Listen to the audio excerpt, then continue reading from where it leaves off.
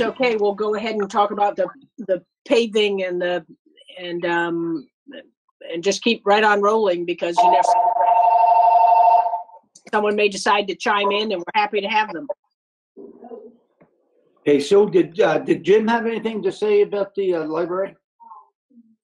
Not really. No. Okay, good. Just didn't want to leave you out, Jim. Yeah. No, Thank you. Thank you for the opportunity, though. You know, you need to make your pitch, Jim, that all the select board needs to buy their T-shirts to support the library. For sure. Yeah. Okay, Ron, what's up with the paving right now? So we have two contracts is a good way to look at it. The first contract is a amendment with J. Hutchins to take care of some village street paving. And the second contract is a brand new one to get some quotes on Center Road and the loop at Sterling View. So that's, Okay. I can go down the list for everybody that wants to hear it. The overall budget is a really ballpark guess of 500,000. 245,000 is in the highway budget. The village of Hyde Park is paying, contributing 87,000. And we're also have a pending state grant for 175,000. So that's the plan anyway. The bids are, I have no idea what's going to happen to the new bids. The last year's bid, which Hutchins has agreed to keep, is $68.75 a ton. We had to pull one of their roads out, which is the Fitch Hill Road, and part of the contract amendment with them is that one road, because there's more paperwork tied to that they have to produce for the grants related to the water project, because the village is paying the paving costs through their water project, which comes with a whole bunch of strings. And Hutchins said that it's enough work where he couldn't hold the 68.75, so he's going to submit a new number. And Brian and Mark and I will look at it in the short term here. You know when he's going to have that new figure? Yeah, I think he wanted to see the whole list from the board. So I think we're going to, after tonight's meeting, we'll send that document to him, which includes Fitch Hill. I'll walk through it already. This is the contract amendment. Fitch Hill Road, it's the whole road. And hold on, Mark just texted. Hold on one second. All right, so the first one is Fitch Hill Road, which is the grant and bonding conditions. And then there's 4 other road sections: Hillside Lane, which is at the bottom of Fitch Hill, a little side street with two houses, maybe a third. Centerville Road from Route 15 to East Main Street. Eden Street from Route 15 to East Main Street. And Prospect Street, which is pending your negotiations, discussions with the neighbors. So we'll do same price, $68.75 for those 4. And Fitch Hill will get a new price per ton when they see the whole thing bundled together. Then they'll have to be back for a contract approval to you, probably on March 15th with that number in there. But I'll work with Brian and Mark between now and then to tighten all that up. But I just want to make sure that list is something the board wanted to move forward on. If you want to take out one or more of those roads, it's kind of the time to do it. You may have to, depending on cost anyway, but right now I'm hoping we can get it all done. So that is the first one. That's the contract amendment. The second one is the new bid, which we do every year anyway, but this is primarily deferred last year to cost, and no state grants were awarded last year. This year they're planning on awarding grants. We may not know till May though, so it may be a late May, June type period. So we're going to ask for the 175,000. Center Road from Morris town line to McKinstry Hill Road. It's about 17,000 linear feet. Cleveland Corners Road, east of Center Road, that's the hill where the pavement ends at the top of the hill. Cleveland Corner Road West, which is from Center Road to just past the first driveway on the right. I think it's 150 feet. And that's a drainage turning movement problem. That curve, inside curve gets killed all the time from cars coming off Center Road. So we're going to build that up a little bit and get it a little longer.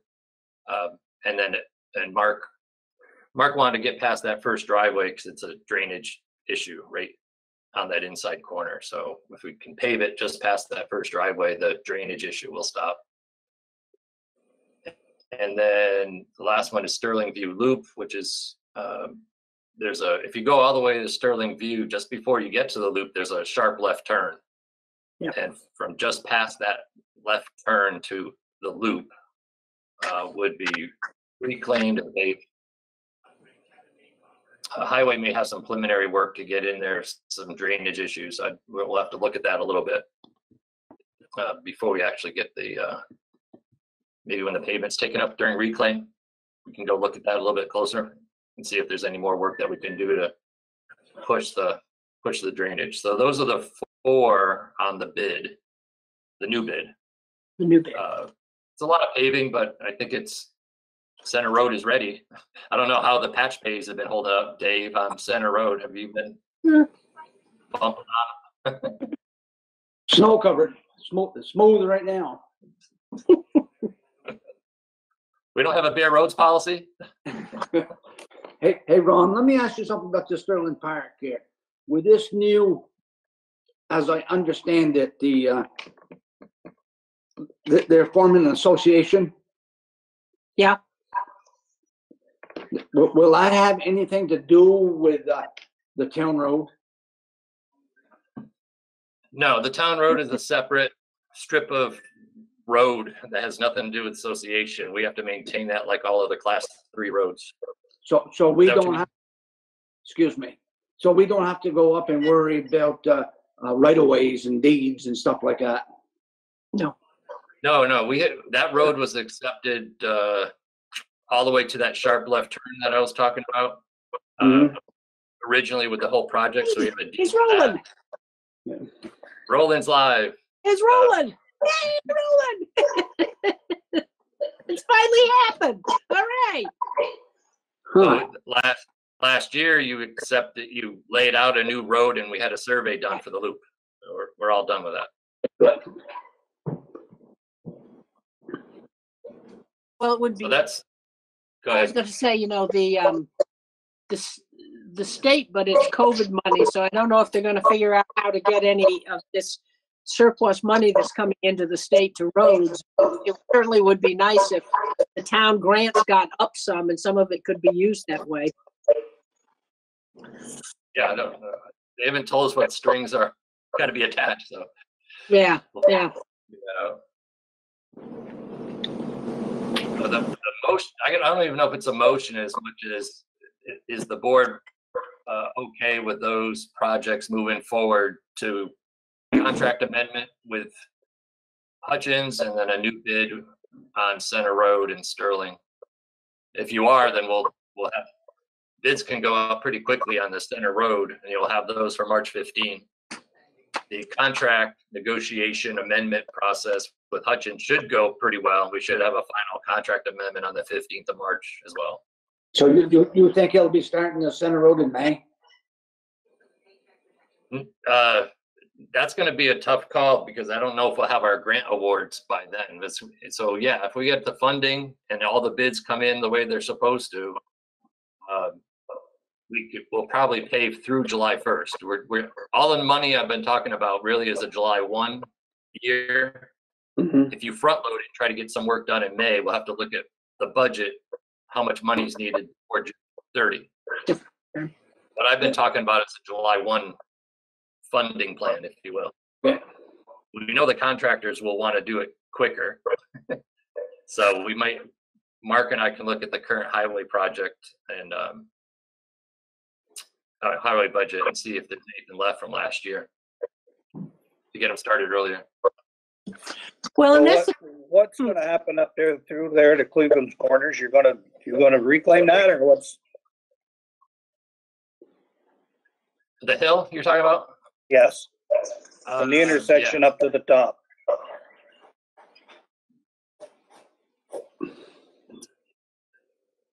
Cleveland Corner Road East, that's what we're calling it. Yeah, 1,175 feet long, full depth reclaim, leaving asphalt in place, compact it, add chloride, pave with 2 inches base and 2 inches top. because if you don't do something that, you don't reclaim that, it's a mess up through there. No, but you're good with reclaiming that, so that's what's in the current Okay, bid. okay, so Brian, Dave, Rolly, and Rogers, does that sound like a reasonable plan? Yeah, Yeah. does for me, yep. Yeah, okay.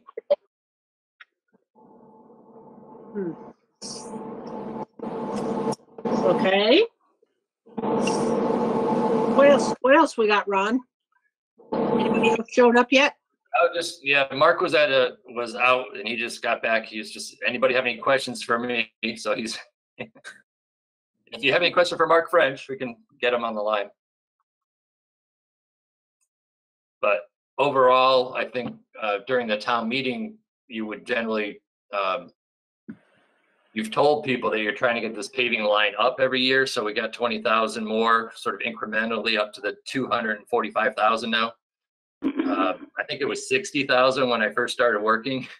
And it's about 70,000 a mile or something. So it's really, it's helpful to have the money in there because it allows you to leverage grants to get, sort of do the catch up. We do need somebody to look at the paving plan and budget to know where we should be. Is it 280,000 a year? Is it 250? Is it 300? So I'd like to be able to pin that down a little bit better. Asking for 20,000 a year is pretty good. It doesn't push us over that 2 or 3% that you talk about for the annual budget increase. But I don't want to keep asking if we can manage it to stop asking and keep it at a certain, inflation rate or something. So just something to keep in your back of your, something to keep back of your head that, when we pick up the budget in October, which is a handful of months away, we want to look at paving a little bit. Yeah, well, and see if sort of between now and then, if we get a better idea too. Yeah, we are so far behind that I want to make sure that we know what the end is of trying to catch up. Yeah, and how long it takes to catch up. Right. So that's it on paving. We'll see again on the 15th with hopefully a contract amendment and a bid recommendation. Okay. What else we got? I think we have, when we get through with everything else, we have some union stuff that we need to talk about, but that'll be executive session.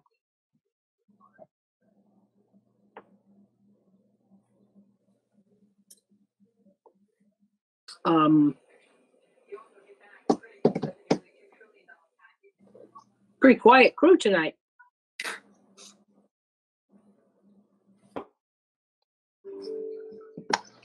Dave, anything else we're forgetting? Rolly, anything we're forgetting? Roger? No, I don't think so. Not on my part. I don't. Yep. Rolly, you and I are meeting with Brad tomorrow night at 6 at the fire department, right? Right. Okay.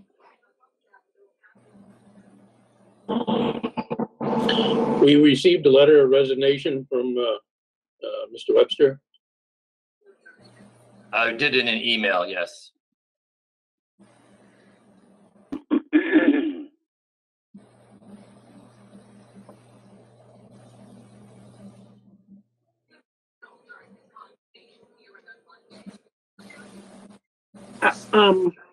I can't, it's going to be interesting, and of course, Rolly, this is part of, we'll talk with Brad about, but I think what I'll sort of have to keep an eye on is the fast squad, because of course it's been so difficult to get folks to join. And I was talking with George Cook the other day, and he said he and Dottie aren't youngsters, and of course through COVID, there've been some calls they're just not going out on, and they've been pulling back slowly but surely. And if you remove the cooks from the fast squad, you don't have much of a fast squad, and it's being very hard to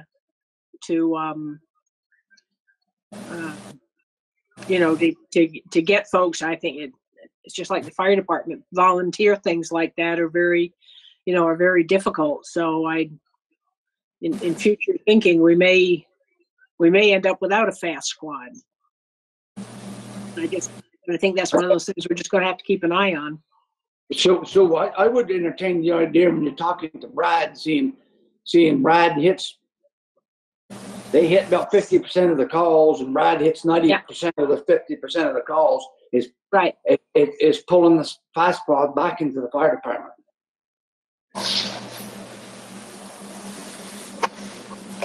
Yeah, I think it's yeah. I guess that's, Rolly and I, we can talk about that, but I think part of it just comes down to, do you have enough volunteers so that it really makes sense? A one-person fast squad, I'm not quite sure that's, I don't know. I mean, the ambulance, police usually go to the scene anyway if there's something going on, 99% of the time if they can, but the ambulance, they're right on the spot. I mean, they're pretty fast. Yeah. With if we didn't have a fast squad, just it's that they can, depending literally on where you're located. Somebody might get there faster than the ambulance can, but if you're up in the other part of town, the ambulance probably won't get there at the same, before. So I just thinking about the things that we need to think about. I think that's gonna be one of them in my conversation with George Cook, sort of. But to answer Rolly's statement, don't count on the Moyle County Sheriff's Department. They are not EMTs. They're not trained to EMTs. That's right. I agree with that. But they do go to a lot of the calls. They can go to a call, but they can't do nothing. But then don't forget, if we got Lamoille's busy or whatever, we got mutual aid too. That's what mutual aid's for. Yeah. When seconds counts, the ambulance is only minutes away. Yeah. I'd say Lamoille's doing a fine job. I mean. Yeah. Oh, well, that'll be. Yeah. No, I think it'll be. But they're always looking for members on the fast squad, Dave. Yeah. So anyway, that's just obviously one of the main things. You ever seen me gut a deer? I never seen you. So is that why we don't want you on the fast squad? That's right. During the day or night? Dave. Ooh. I get queasy. But if we brought that fast squad, seeing Brad, he's the only one that ever, I shouldn't say the only one ever, most of the time is the one that Sure, yeah. When he's not on NIMS, which is going to respond anyways, if you look at this budget and look at the radios and the IUDs, whatever you call the things, and the money we can save in that budget and maybe put it back into the fire department, I think it would be a better investment than what we got now. We got great minds are traveling along the same track, Dave. Yeah. Again, it's just because it's so difficult to get people, and Brad kind of becomes our one-person fast squad. Well, he's going to be the fire chief too, but then I don't know how what kind of conflict that presents or how difficult that is. But again, and we don't have to make any big decisions right away. We'll just sort of on the list of things to think about. Right. Yeah.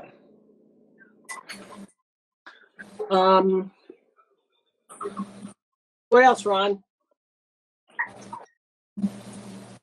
We got one item on the agenda, which was the 457 retirement plan. Need a vote on that. Right.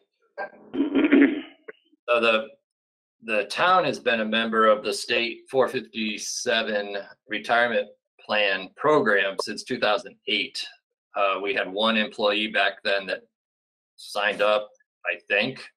Then they left, and it because we didn't have members, it didn't affect the eligibility, but nobody else has signed up.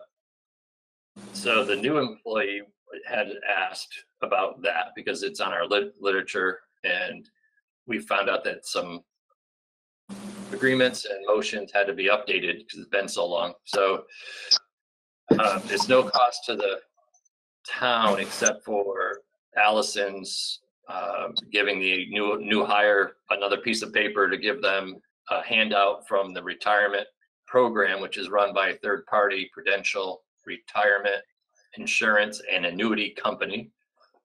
All towns are eligible to offer it. I don't know of any towns that would match a contribution or anything like that because we're already part of VEMR's, which requires all town employees to join at 24 hours or more a week. So that's a mandatory retirement now. This program, since it's optional and by the employee's own deductions, you could say in your motion, which I'll go over in a second, to offer it to all regular employees. Regular employee being regardless of hours, as long as they get a weekly check.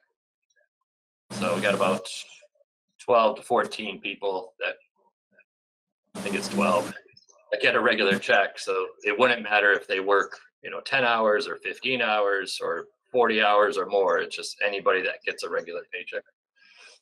But you have to set that. That's one of the decisions. The other decision you have to make is who is the client authorized representative, which would be the finance director, Allison, and then alternate people that could talk to Prudential. So there's a short list of people that maybe I want to talk to Prudential, but I don't want to make an employee change. So the town administrator and town treasurer could be on the list as authorized to speak to Prudential, but not to make employee changes. We probably should only have one person making, changes for employees just for consistency. And then having the two people alternate, basically, we would have to change the paperwork with Prudential if Allison left or her job duties changed. But I think it's good to have one person as the client authorized rep, and then have a couple people back up that could still talk to them. If you're not on the list, you can't even talk to Prudential. So the motion that would do it all is to, and I'll read it slowly, it's a little long. Motion to approve the 457 plan participation agreement and authorize Allison Poussin to be the town's client authorized representative to sign and process related documents with Prudential Retirement Insurance and Annuity Company, and to have all regular town employees eligible to participate.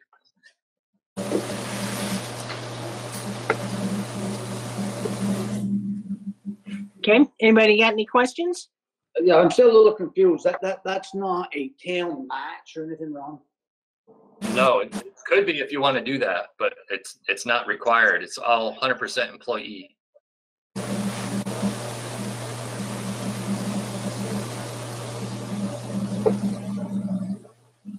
So can I have a motion?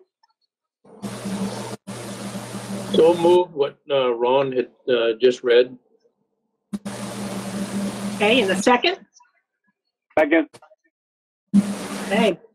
Any more questions? Any more clarifications? No.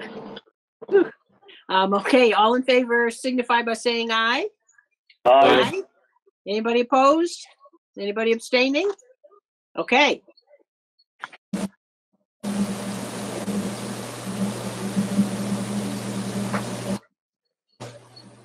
that was it for that agenda. Okay, shall we, go it? Jim, still want to jump in? Got a big change. No, thank you. Thank you very much. Thanks for And coming. we'll see you next week. Yeah, okay. Bye-bye. Have a good evening, Jim. You bet. Thanks, everybody. Bye. Have a good Bye. night. Bye, Jim. Savannah's there. Okay, I'm gonna take a second to transition here too. Did you had a vote on executive? I was typing. Oh, sorry. Need a move to go into executive session? So moved. Got a second? Okay, all in favor signify by saying aye. Aye? Aye. Anybody opposed? Anybody abstaining? Okay.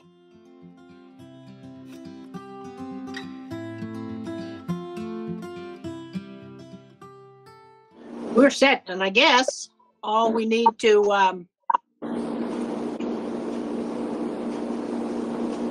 let's see, do we want, oh, I don't want to do that.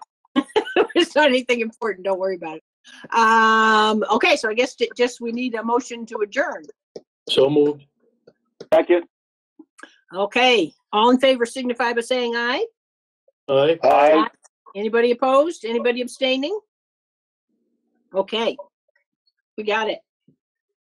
Okay, Good job, all everyone. set. Yep, We thank you. We are all set. See you tomorrow, Roland. You did it, Roland. Thumbs up for you, buddy. Yay! Take care, Roger. Campaign hard.